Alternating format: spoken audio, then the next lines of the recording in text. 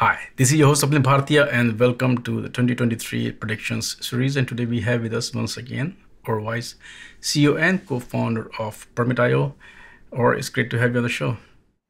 It's great to be here. I'm really excited. Yeah, we cover Permit on a regular basis, but since we are doing this series, and I'm going to ask you to pick up your crystal ball and share your predictions, but quickly remind us, what is the company all about? Permit is a full stack permission solution with the premise of never having to build permissions again. Every product has to have access control and permissions, but there's no reason for developers to keep building it. So we provide it out of the box, so you can actually focus on building your product. Excellent. And now it's time for you to grab your crystal ball and tell us what predictions you have. So number one, DevSecOps and DevSecurity is going to consume the entire space.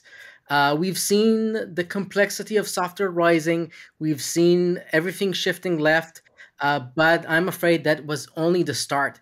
In this upcoming year, we'll see security trickling down to every persona, every stakeholder would have to be involved in some way.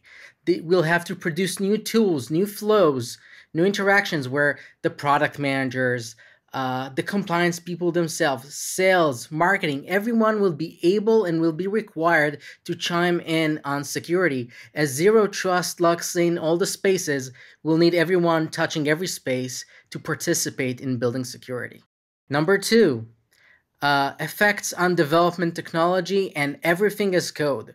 So in the past few years, infrastructure as code has dramatically dominated the space and became a standard.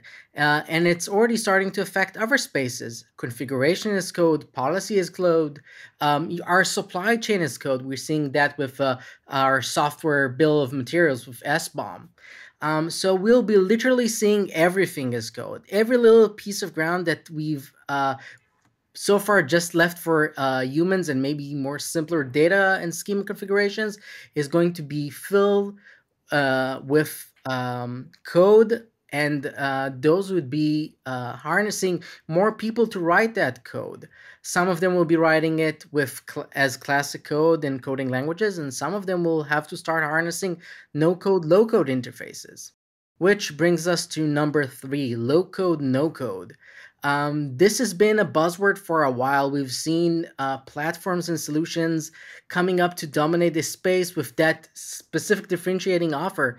And this is going to become less of a gimmick and less of a utility and more something that is common throughout the entire space. We'll be seeing low-code, no-code being powered by new interfaces.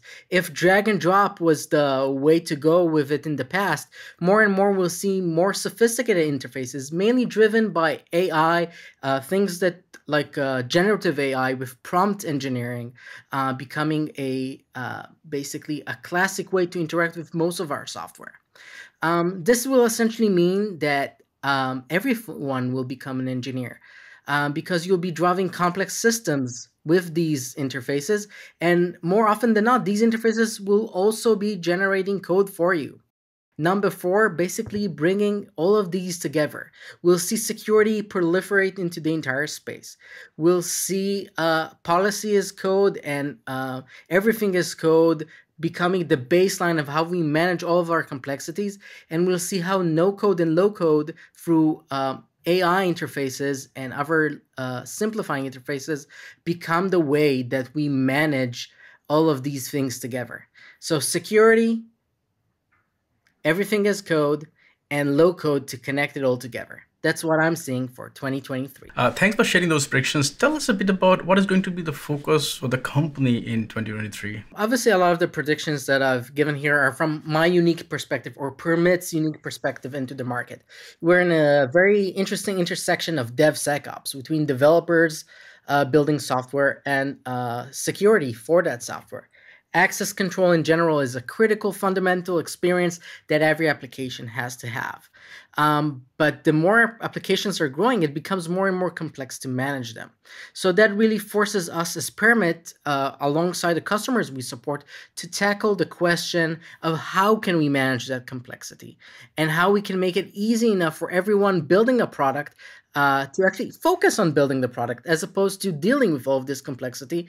And I think people are seeing that just like with authentication and encryption, you less and less want to roll authorization on your own. You want to rely on something.